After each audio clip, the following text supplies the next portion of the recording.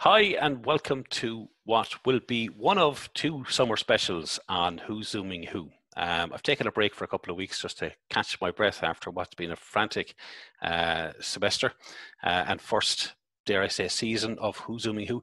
Joining me this week is a very, very special guest, one of the stalwarts of the online community and educational technology community in Ireland, Professor Mark Brown from the National Institute of Digital Learning in DCU. I actually have, and he doesn't know this because I didn't tell him before I started recording, I have a picture of Mark on my desk. It's not some sort of hero worship on my part.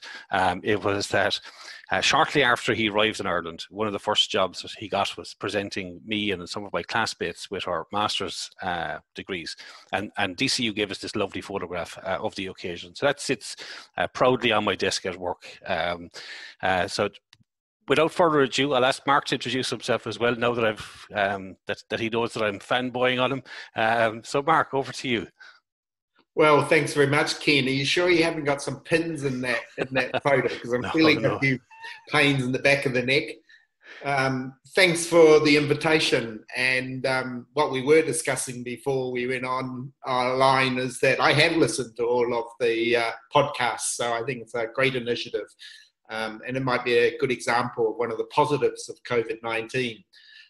As most people know, if they haven't met me previously, tell from my accent, I'm not from these parts originally, although you did point out that I've been in Ireland in my 7th year now. So I guess I have a sense of what it's like to be in Ireland, but there's hardly a month goes by where I discover something else that I didn't know previously.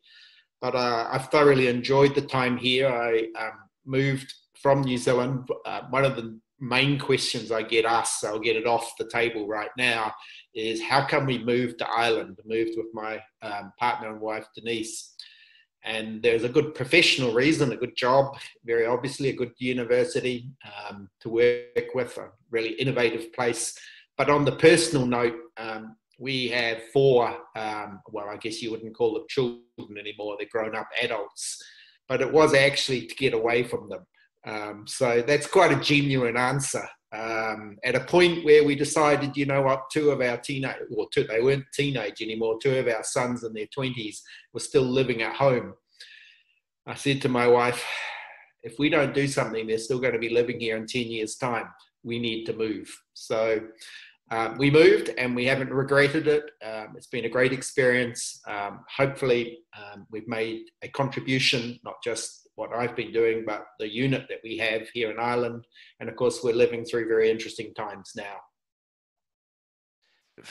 Brilliant. I didn't remind me to talk to you about job opportunities in New Zealand, because maybe that's how I can finally get out from under my adult children as well. So never thought of that one. Brilliant, absolutely fantastic. No, look, the contribution, I think, and I'm not just saying it as a graduate of DCU and someone that's done a small bit of work for you as well, and the contribution that the National Institute of Digital Learning have made, not just through the last couple of months in the COVID-19 crisis, but even I think the leadership and example that they've probably held up for the rest of the community and showing, I guess, what's possible has been, I found it fantastic. So maybe, like, looking back, I mean, you said you've been here, this is your 7th year now. I'm guessing the last 6 months have probably almost been as eventful as the 6 years that preceded it.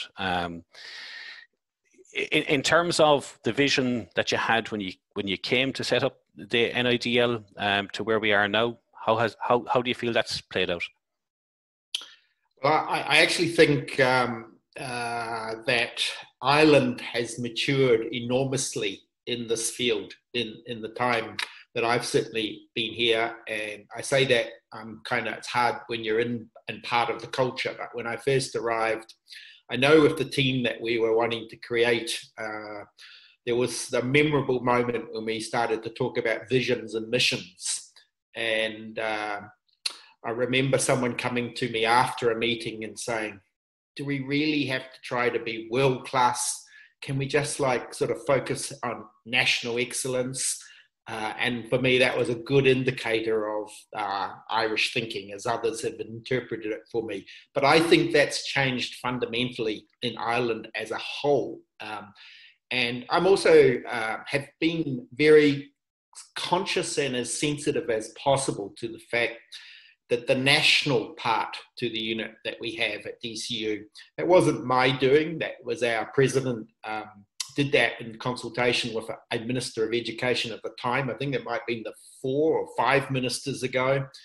And it's a bit tricky having a national institute located in a single university. And at the time, perhaps there wasn't as much leadership as there is now, shown by other parts of the sector.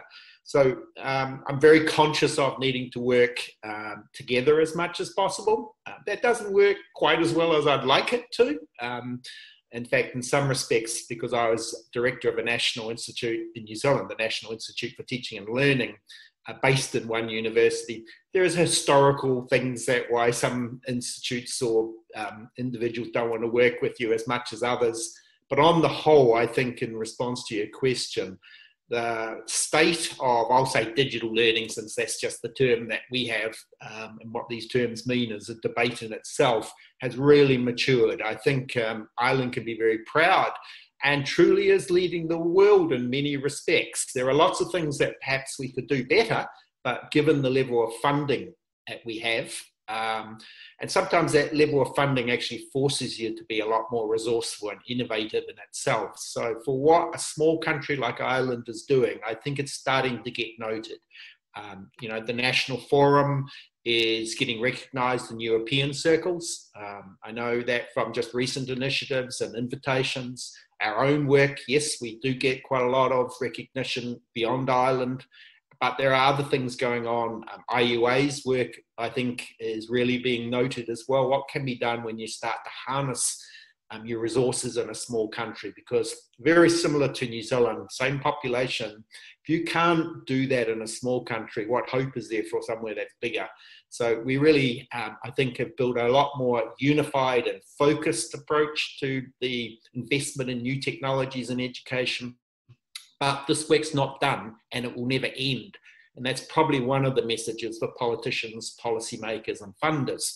You can't just tick a box, perhaps institutional leaders at this time as well, and then say, we've done that. You can move on to something else. This isn't something that's a finishing point.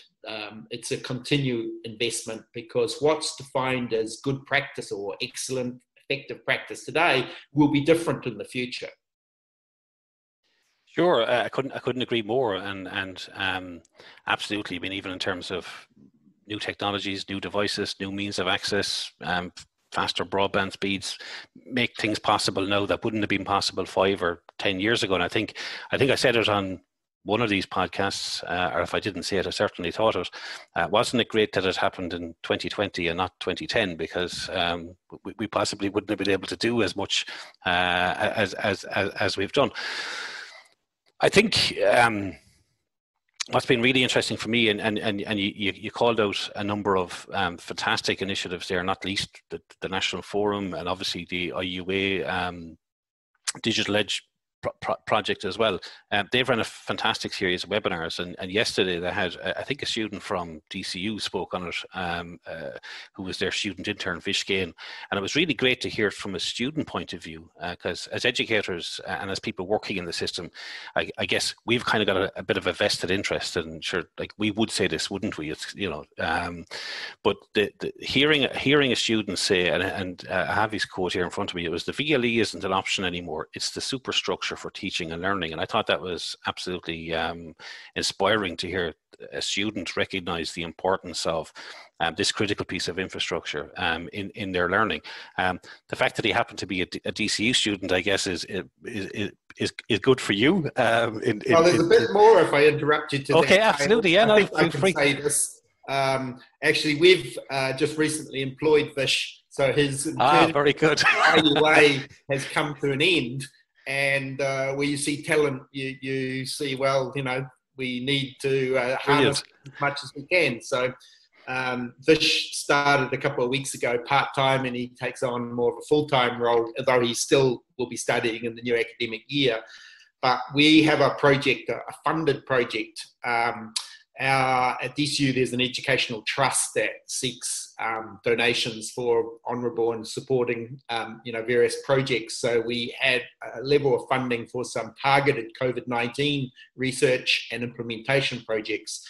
So we were successful in winning one of those, and Vish is working with us at the moment on the development of a MOOC on the FutureLearn platform, effectively on learning how to learn to be an online learner. So that's going to be available in September for the whole sector. IUA, an associate partner with that as well, with the student body at DCU. So we see that as a contribution more generally for Ireland. And one of our arguments in putting forward that proposal is that learning how to be an online learner is a learning outcome now in itself, regardless of whether you're a campus-based student or what you're going to do. Because to be a life-wide learner in the future, you're going to need to be able to be doing that effectively online. Couldn't agree more, and I'm going to sound like a parrot here, agreeing with you so much. I've no doubt during this call. My own, I suppose, experience of learning was coming back to education after being out of it for a very long time, and like that, my first kind of dipping my toes back into the water of learning was through a lot of the online MOOCs, and the experience of learning online as opposed to learning on campus is sufficiently different that if you don't recognize that and put in place the sort of right ideas to enable you to work and learn it more effectively right from the get-go, you're kind of you're at a massive loss.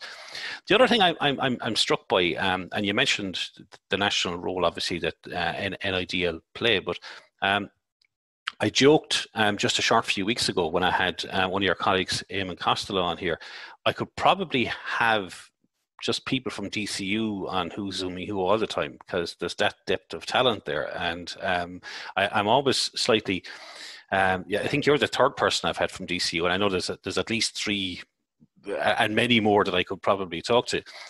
So in terms of the talent that you have at your disposal, let's just say, well, certainly I can say from my point of view, I'm desperately envious of what you've achieved. But it also gives, I think, people throughout the country ideas to aspire to. And one thing that has struck me, not just from NIDL, but right across the sector as part of the whole COVID response, there's been an enormous generosity of people sharing their experience. I think you were one of the first with your page, but I know that lots of other colleges have been very good in that regard too. Has that been something that you've noticed yourself, or what are your own thoughts on that? I actually think that's, and I'll say this because I feel uniquely placed to make a comment like this, and it's probably very un-Irish to say so, but I think this is a trait of the Irish. I do have another phrase that people know me, they use all the time, which is all generalizations are dangerous, including this one. But I do think that generosity, it came through in all parts of the responses. I mean, we're seeing a little change now because we've all been under the pump for so long, or under the thumb. But for me, that was quite unique, because the truth is we're living in a competitive, cooperative environment. There's a tension there. Institutions are competing on the one hand, but also there are carrot and sticks to collaborate. And so that's a kind of unusual tension. But in this case, what I saw unreservedly was people being just generous with their time, supporting others, reaching out, sharing their tips and advice. There was none of that institutional baggage in any form. So I thought that was a fantastic commentary on the values, if you like. I think I wrote that in a piece I wrote a few months ago about, it's not until a crisis you learn some of the values that are dear to yourself and also the society you live within. At the same time, I think if extend that further, because this is an important part of my own personal philosophy and the ethos that we've tried to build in the unit that we've got, is first and foremost, actually I have this on my Twitter account as a banner, leaders don't build followers, they build more leaders. So we're now, as a size of a unit, because we've just made some offers to quite a number of new positions as recently as in the last few days, over 50 staff. And so we began with a reasonably core group, and it's very hard to make the case for new staff, as most people will appreciate in Ireland. So that's, I take as a commentary on some of the work we've been doing, and not all of that work is DCU focused. Again, I appreciate the tension between being based in DCU, but also having some responsibilities beyond DCU. So the second part of that kind of philosophy is, if we draw on the work of connectivism as a perspective or a theory, some would argue it's not a theory, but knowledge exists in the network. So this is where, again, I think the National Forum and IUA, also the Irish Learning Technology Association, all play roles, probably other groups that deserve a mention. I'll get hammered for not mentioning them, but those three come to mind immediately in playing a role in building that network. And there is evidence of that, I think, in the COVID-19 response. I did cite something from the Index survey that talked about how some of the work that went on helped to provide the conditions, if you like, for some of what we saw play out. Had we not invested in some infrastructure and done other things, one wonders where we may have been. Of course, the unknown in all of these is some things would have happened anyway. We would have been using video, we would have been doing new things with different technologies, but I think the scaffolding and the network that was built to share that knowledge has made a difference. I agree, and I think some of it is even, I suppose, by individuals sharing their practice and saying, this is what I'm doing. It might be the push that somebody needs to get to say, well, I can do that too. Because sometimes, I think when you're trying to do something that you've never done before, it can seem very daunting. But if somebody breaks it down for you and makes it sort of more real, more tangible, and if not trying to talk down any of the efforts that people that have made, but if people are kind of making it seem relatively straightforward. Now, I understand there's a lot of moving parts behind it all, but if you can relate it to what people were doing anyway when they were in class, so moving some or all or bits of that online, then obviously it helps. I know in our case, we were probably lucky in that when the decision was taken to close the campus on the all the campuses on the 12th of March, our requirements of lectures were low enough that it wasn't an impediment for anybody to move to online. Now, I'm very conscious of they only had 3 weeks to finish out, so it wasn't like they were trying to invent a whole new course. And September is a slightly different challenge, but it meant that I think because people didn't have a huge mountain to climb, they were more inclined to try and go further than that. And one of the remarkable things for us was because we were able to point to examples of other universities and other colleges and other institutes of technology and what they were doing, it didn't make us feel like we weren't doing enough. So it actually made it feel like we're all in this together. And the one thing I suppose I've consistently come back to in talking to some of our staff here is that if you're communicating with your students, you're more than halfway there. Everything else after that is almost a bonus, because consistently the feedback, and even again yesterday at that IUA event, that was something that students said, that communication was key to it all. If I though want to just come in with a little bit of a brickbat, shall we say, because one thing I've learned about probably New Zealand culture, if you like, is that we're quite direct people. And that was something I'm still reminded of by my colleagues that I work with. They don't always appreciate the full directness, but you can't be with anyone that you're not. So I think we've talked a lot about the bouquets, good things that have gone on, but at the same time, we wouldn't be doing a service and helping us move forward if we didn't understand where there's areas, shall we say, that we still need to address, because the pivot, to use that awful term, online under a crisis is very different. It created an opportunity, and many have embraced the opportunity, but the underlying narrative or discourse, if I be a little academic, isn't all quite what it seems. So, and I've written about this, and I see it as part of my job, and in some respects, so hopefully this doesn't sound arrogant, is I have the luxury, since I'm not originally from Ireland, probably to get away with a few things that I can say. And people might tolerate it a bit more than they might of others, or they just say things behind my back.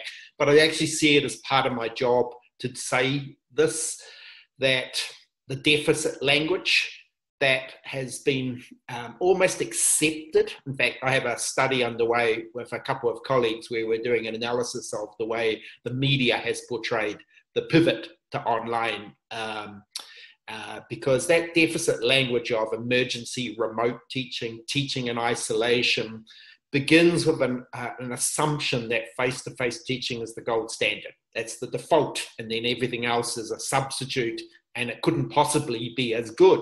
Well, actually, that is not the case. The research does not support that. There can be very bad face-to-face teaching, as there can be very bad online teaching. It's what we do. Now, I'm sort of only telling pretty common sense what has emerged from the literature for years, 40 years, if you really want to date this back. And some of what we did online under emergency circumstances was not great online pedagogy, to be truthful. And in my own institution, that's the case. Now, I'm sure we're all respectful of the pressures that everyone we're facing, and I think the students were incredibly accommodating as well, because they were the ones at the end that also had to experience this and make the best of it. But we can't leave that where it is, because a couple of things really come to mind. Firstly, well, three things stand out. Firstly, the infrastructure that we have. I think it was quite clear that some institutions are better positioned than others. There's actually a matter of equity here, even if you want to take it down to broadband access. I have travelled from time to time out of Dublin, probably not often enough. It's a bit like Auckland. If you live out of Auckland, you know the real New Zealand.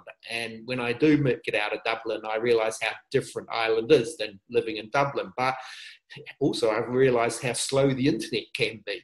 So that is a fundamental infrastructural equity issue. The second thing is that it's really about mindsets. And again, this is a well-known, established element out of the research, that pedagogical beliefs, the philosophy, the orientation of the instructor, the teacher, mediates how they use any technology. So, I could use PowerPoint to, yes, talk down a pipe, as I've talked previously about, or I can use it in quite innovative ways, embedding quizzes and polls and all sorts of things, following a different kind of pedagogy.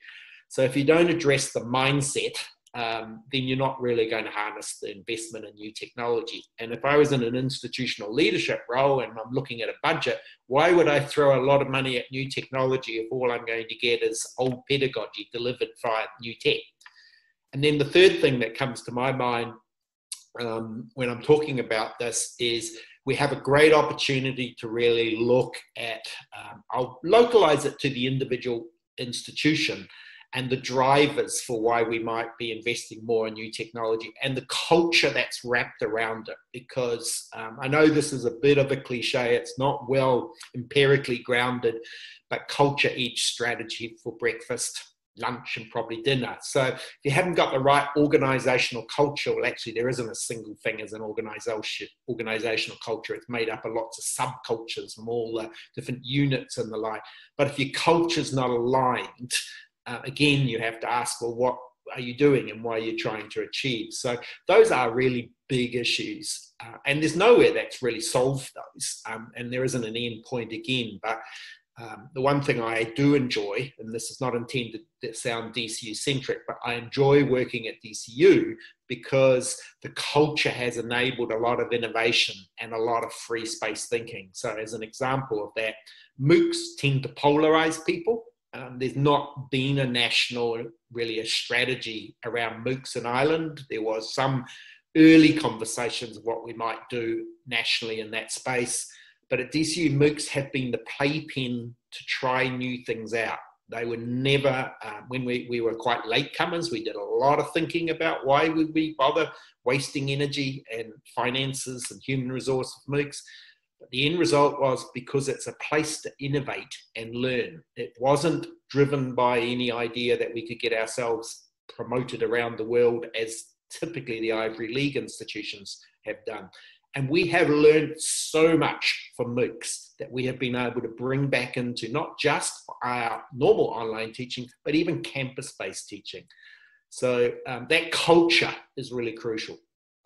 Yeah, no, as you mentioned MOOCs, I think one of the first events that I might have met you at was you had a MOOC Posium in DCU back in 2015 maybe, or 2014. I can't remember what it was, but it was really, really interesting. And for a long time I had a self-proclaimed MOOC addiction. I'd sign up for all these courses, just even if the title looked remotely interesting. I signed up.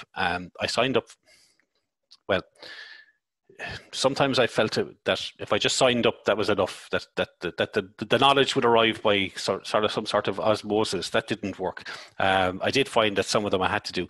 Funny enough, actually, after signing up for what seemed like a million MOOCs and never finishing any of them, how I actually managed to, and I have finished some since, I'm glad to say.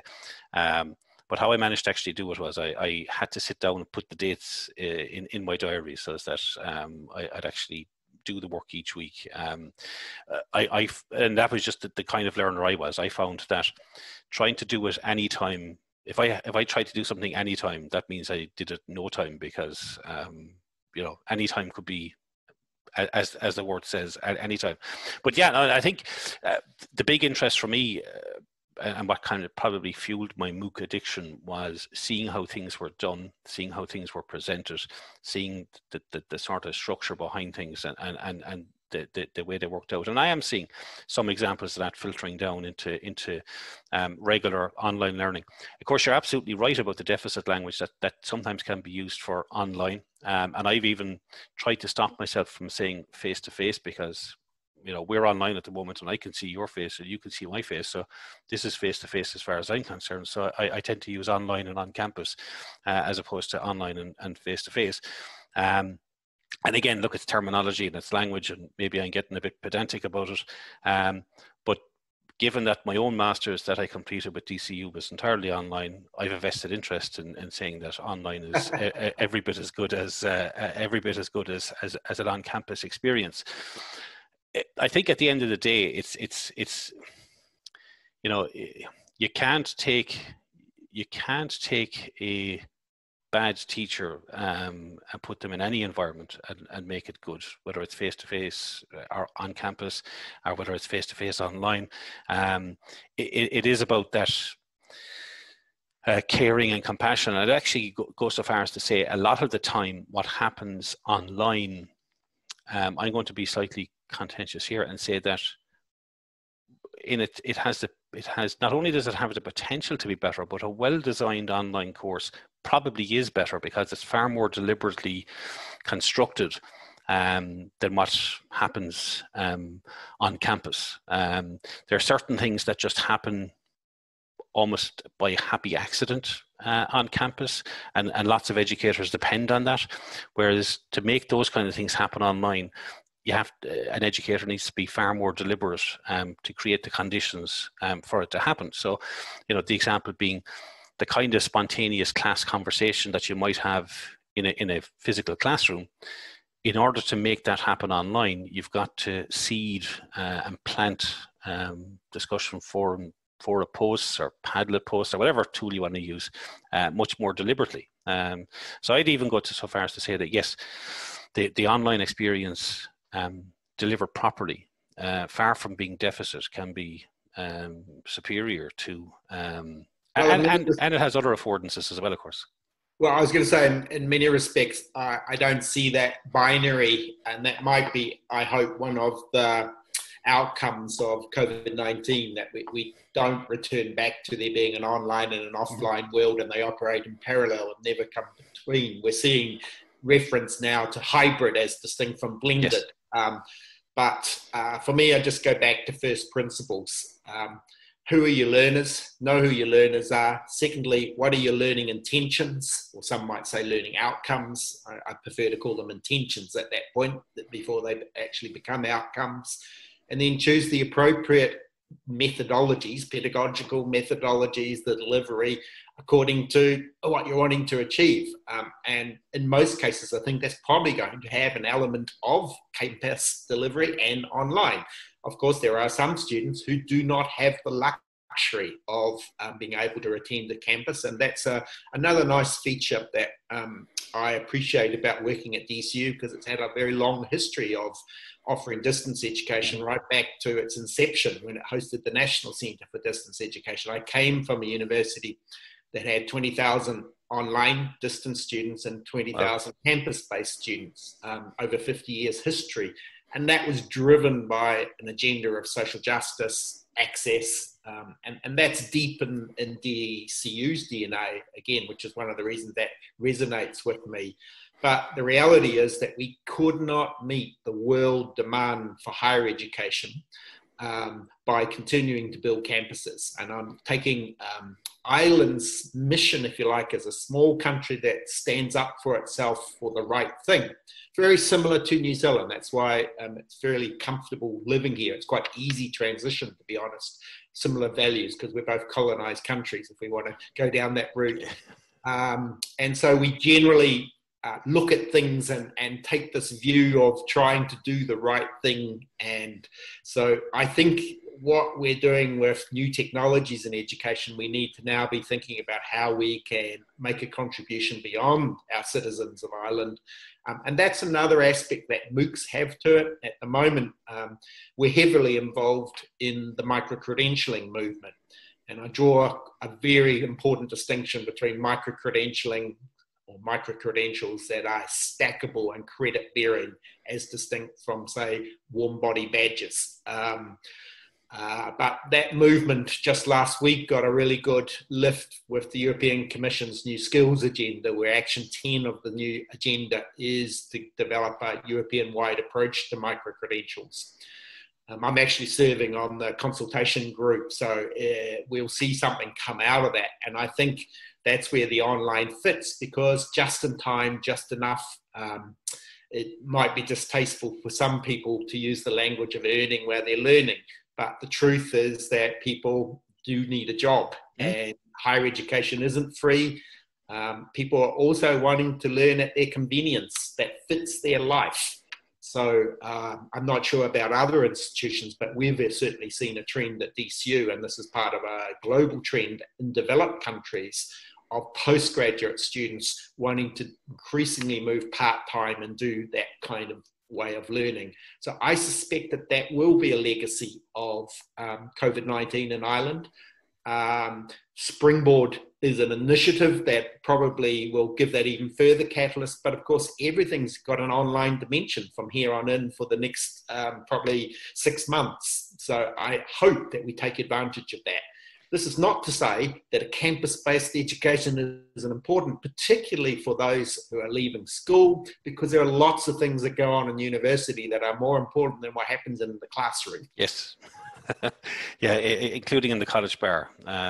Probably particularly in the college bar, when I think back to well, that said, the college I went to, we didn't have a bar. We wanted to have a bar, but we didn't have one. But I'm going to interrupt you, Ken, because that's another nice cultural distinction.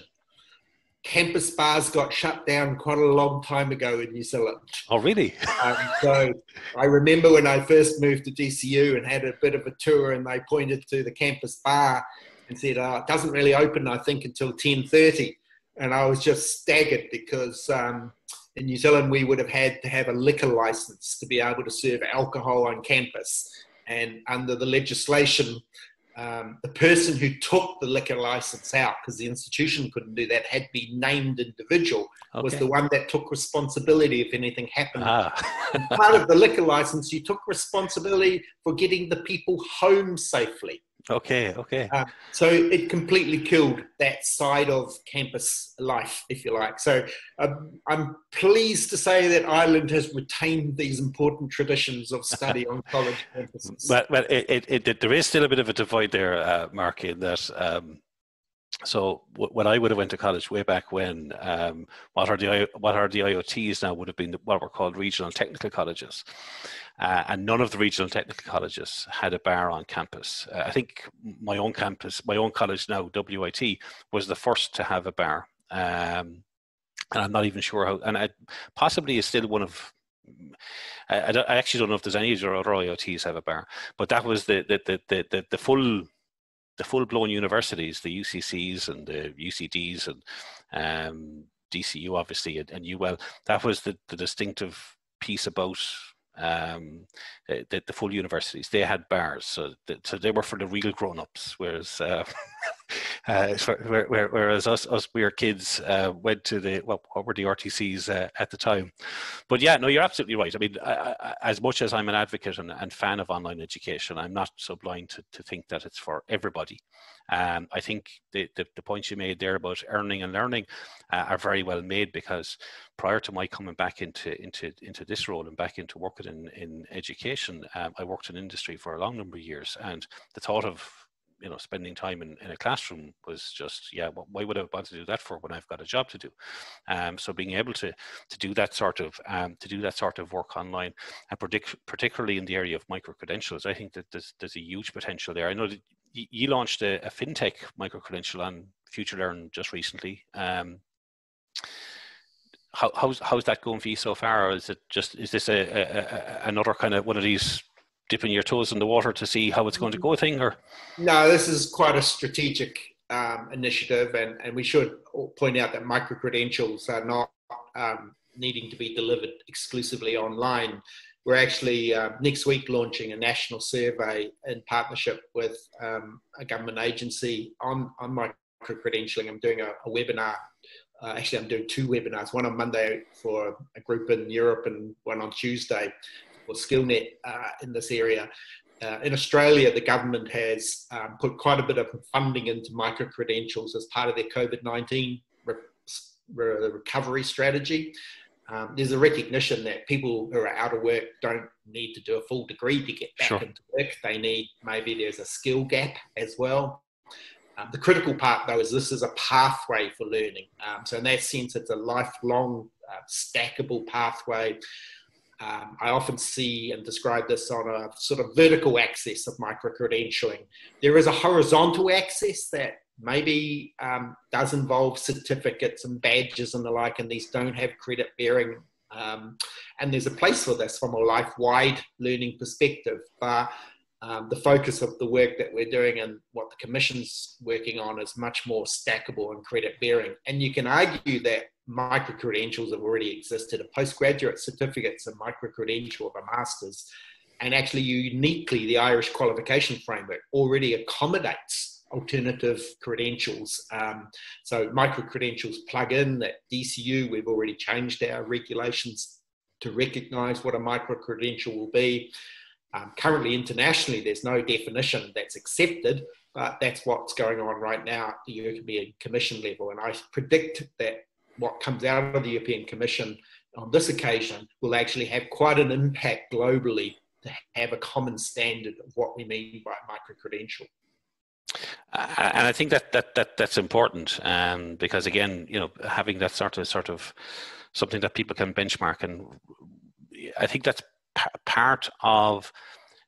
You touched briefly on digital badges there at one stage, and I have to admit I was a fan of digital badges as well, but because they mean different things to different people, there wasn't that sort of the same currency maybe that you would have with a properly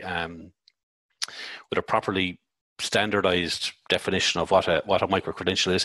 You touched a couple of times there on what, and you just mentioned the Australian response to coming out of COVID. looking ahead, I suppose, we're at the start of July now, or the end of the first week in July. We're still 5 or 6 weeks, 7 weeks maybe, off going back on campus in September. And I think most Irish HEIs have decided that the end of September, start of October is the time when things will notionally start again. How different do you think this coming year is going to be in comparison to, we'll say, what's gone before? But in a general sense of what's gone before, but also coming out of the back of last semester, how different do you think things are going to be? You really asked me to look at the crystal ball. Yeah, absolutely. But I mean, my concern is at a sort of societal level is as we're starting to take the foot off, if you like, our self-discipline. And New Zealand's the place to be right now. Putting it bluntly, I can't get there because they won't even let us in the country anymore. They've just in the last 24 hours have started to block flights because the lesson is that a country that had no cases, all those cases that have arisen in the last couple of weeks have arisen because of people coming in. So they're not community based, but Ireland is a country that's a great travel hub. And if we're not careful, that's going to perhaps lead to an escalation. And of course, we saw some of the activities over the last weekend or so of how people, I guess, are just naturally having a bit of release from our cooped up existence. So I have to assume on a worst case scenario at DCU, what our senior management have done and developed, I'm sure as many institutions have, different scenarios for different circumstances. And you have to work on the worst scenario and then work backwards. But at the same time, and I hope other institutions have seen this as an opportunity to look and take the longer term horizon. So for my mind, if all we do is focus on getting us through the next semester, which is absolutely crucial and a commitment to the best possible student experience, but we can't take the long view and see where we can take this further, then we're missing a great opportunity. So whilst I can't predict the future, the mere fact that DCU's invested in quite a number of new positions, that's not just to get us through the crisis. We're actually developed a whole new unit, and at the end of the day, we see that the digitally enhanced experience, however you might describe that, is now the new norm. And another element to it is, if we look at some of the other drivers, Ireland is the youngest demographic in Europe. There is a bubble still to come through in the sector. We already struggle to fit students into enough of our physical spaces. So to accommodate that bubble, I can't imagine that the government's going to make funding available to build new buildings to accommodate. So the digital dimension has to be part of that solution. So all in all, I think we just have to be as optimistic as we can. I'm an optimist by nature, and we will make mistakes, but I'm also very confident that if we trust our staff and give them the best support that we can, then they'll try the hardest to give the students the best possible experience. And of course, the students themselves have a role to play in this. So when I was referring to our MOOC that we're developing, one of the unique features of that MOOC, I don't want to overpromise it, but actually is we have this intent of a MOOC designed by students for students. Because ask a student, as you were saying in Vish's case, what else could we do to support your experience? What other tools would you suggest we might use? There are lots of tools that they already use, and that came out of the index survey. And I know from my own experience where I was involved in video interviews of first-year students on a weekly basis, things that we had no idea they were using that we don't support. So I just think we have to be kind on ourselves. We're all probably suffering right now from the need of a bit of sunshine, heaven forbid, because we certainly haven't got it today on the day of this interview. And, if we just don't overcomplicate matters too much. People teach in physical classrooms. We trust that they will do that. Not all of them do it as well as we would like. but most of us are products of that teaching, for better and worse. So at least giving it a go. It's not going to be long-term that harmful. And I'm very confident that both the students, our staff, and those who support our teachers will end up getting through this, and we'll hopefully take some very valuable lessons forward. Yeah, I think you're absolutely right. And I think that's probably the thing that's encouraged me the most, is that a lot of the time when I would have been working with staff trying to get them to use some of the online tools, even in an offline setting, so just using the digital tools that we make available to them, there was always a great reluctance in that. It was like, but sure, I don't need to use it. Why would I bother? Now they've needed to use it, and I'm hoping that they'll keep using it even when they go back to standing in classrooms.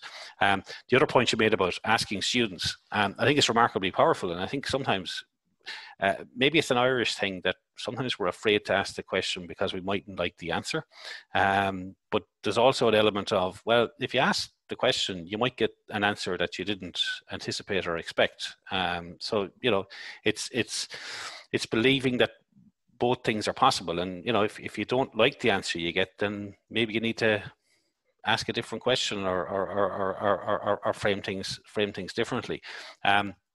I was very encouraged right across the sector, no more than in our own institute in WIT, at how involved students got in their learning during the COVID closure.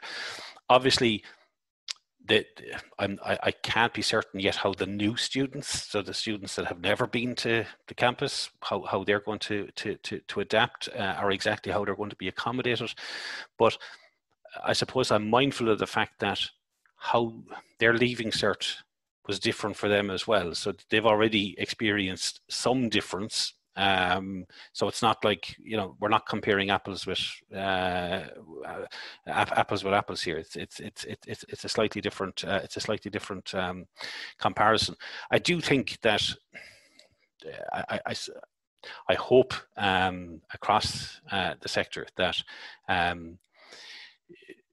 there will be a recognition of the benefits of investing in the digital technologies. You know, it always strikes me that you see announcements being made of tens of millions on sports centres and new physical buildings, but you never see the big announcements about money being spent on the digital infrastructure. Andrew, there's a flip side to that, if I just come in on that point, because this was something that came out of the index survey. Video, and my example previously, or point about how mindsets matter. You know, video is a great example. You can use it for a talking head, or can use it for an engaging panel discussion. Those are quite different pedagogies, underlying pedagogies. In the index survey, there was effectively the students were asking for more recorded video. In my last university, the very last project I led was 5 million investment in what some might call lecture capture. Now, I'm going back 10 years, effectively, when that project first got underway. We didn't call it lecture capture because you've already learned, my colleagues know language matters to me, hence DCU Connected and Loop. We called it rich media learning because we wanted to focus on learning, not capturing, lecturing. But at the same time, that project was largely driven because the students said they wanted it. And it's not a popular thing to say, but just because people say they want something isn't always the reason to give it to them. You know, when you go to the supermarket and you see all the lovely things on the shelves, sometimes you're tempted to buy something that might not be that good for your nutrition or your health longer term, but you kind of get sucked in. So the lack of, say, investment currently in more traditional lecture capture might not be a bad thing. It's certainly not something that up until now we've prioritized at DCU in that traditional way that you might hear about it as just capturing an old pedagogy, lecturing, with a new technology.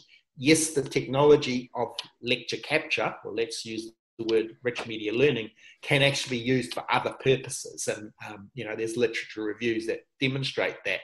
But the other part to it is, when we're talking about first year students in particular, I think they are the ones that will have the biggest challenge, and they're the ones we probably need to put our greatest emphasis on. But we shouldn't lose sight of the fact that even at Harvard, and I'm citing a published paper here, less than 50% of students attend physical lectures. So there's another takeaway for us that, again, just to return back to what we've done previously on the assumption that that is the gold standard, here is the opportunity for us to rethink the mix. Actually, I'm a great defender of the lecture. There is no such thing as the lecture because people use that methodology in so many different ways. And if I wasn't a defender of it, then I could hardly look at myself in the mirror when I've been invited to give a keynote and go off and effectively give a lecture. Sometimes they can be quite effective, not always, of course. Oh, absolutely. And some of the most engaging educator experiences that I've ever had myself have been what we call the traditional lecture.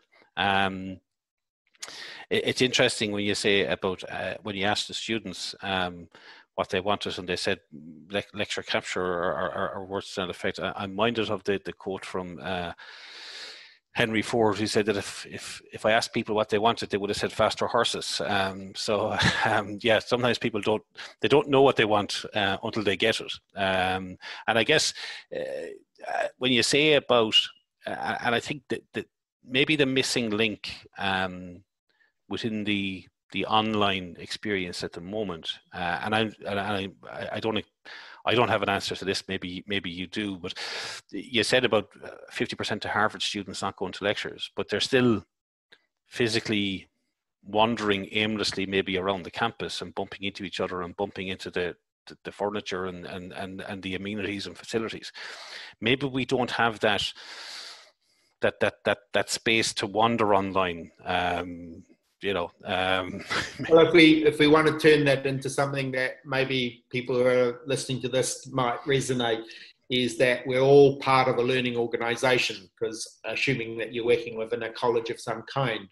So in that learning organisation, we have opportunities for formal learning. We usually run professional workshops, non-formal learning, but probably, I would argue, most of the kind of valuable stuff happens in the corridors. When it comes to professional learning, I prefer the term professional learning than professional development.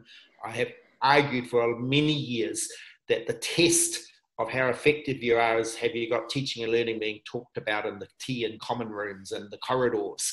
That's what the kind of culture you want to create. So what our team has discussed is how we're missing those opportunities to just have a chat down the corridor, even for more formal things about passing on information. And we've tried to replicate some things with mixed success, even just to have a bit of fun. And of course, as an aside, we've got a study that we've started around the affective dimension, how people's emotions have responded, because we have a particular interest in that relatively new area. And so we ran this for several weeks, Who Am I? Competition. So we started on a Monday, and someone took, I kicked the ball off just to try and sort of get people to have a bit of fun, to be quite honest. If you don't have fun in the workplace, we all work very hard, but I'm a great believer in, creating a culture where people can enjoy themselves at the same time. And take fun and make fun of yourself, actually. If you've ever seen any of our infamous Christmas events, then you'll know what I'm talking about. But this then was passed on. Whoever won it that week, they got a basket of cheese delivered to them, couriered to the house, and then they took on Who Am I the following week. Usually it took about 2 to 3 days for some people to guess, and that was done in a Google Doc that they guessed backwards and forwards. But that was to try to mimic some of the things that we would just do, in the corridors as such. And I do think that's something that we've probably missed a bit. I know that there are gaps in my own knowledge of what's going on that normally I would just see someone in the corridor or as I walked across campus and ask them. So that's an example for our learning, and equally I think that applies for students. Yeah, no, we did try, and actually some days were better than others. So during, when our academic staff were still working, because in the IoTs, they finished on the 20th of June. So when they were still working, pretty much for all of the remainder of the term, we used to run daily, what we call virtual tea rooms. And it was just literally a Zoom room that was open for an hour and a half. And people could drop in. There was a colleague of mine, Pete Windle, ran it. People could drop in. Some days he had quite a few. Other days he didn't have so many. And it was literally just, I suppose, being mindful of the fact that people were working at home, isolated from their typical normal colleagues. And this just gave them an opportunity to, it wasn't a meeting, even though it was using the same tool that were used for meetings. But if they wanted to drop in for 5 minutes, or if they wanted to drop in for half an hour, or if they didn't want to drop in at all, it was good. And some of the conversations actually that came out of that were absolutely fantastic. The other thing, I know at DCU, just to interrupt you, taking this line of conversation, we've put today as much emphasis on our sports and societies and how we can mimic those social groupings, those micro groupings, in what we're planning for the new semester. Very good. Than what we're doing in the classroom. Because in many respects, you can have some confidence that people have a curriculum and they have certain outcomes and assessment. But how do you create those other experiences? And you can design for that, but whether people will come is another matter. Yeah. But I think even the fact that it's being thought about, that it features in the planning is positive. It's interesting when you mentioned there about the sort of learning that happens almost by the way within a learning community, because one of the academic staff that works closely with my own unit, his unofficial title is tea room evangelist, and his job is to sit in the tea room in the college, and anybody who listens to him to kind of spread the good news about what's possible online. So yeah, no, it's really interesting to hear. I'm fascinated to hear about planning for the sort of clubs and societies and getting them more involved in the online bit as well. And I must follow up with some of the people in our own place and see. I think that they are doing some work in that regard. I'm very conscious of I've taken up an awful lot of your extremely valuable time, and you've been very facilitating and fantastically interesting as always in hearing about the experiences of what got us to here and what might happen in the future. All that remains. Sorry, Mark. You go. Well, I was just going to say the only thing I haven't done, Ken, is on my list of what I had to do was replicate what my good colleague Eamon Costello did, was turn the tables on you, and he turned around and interviewed you as part of it. But I won't put you on the spot. No, he kind of caught me a small bit off guard that one. All right. I suppose I'm usually better at asking the questions than answering them. Well, the question is the answer. The question is the answer. Yeah, I'll be thinking about that for the night. I'll be trying to figure it out.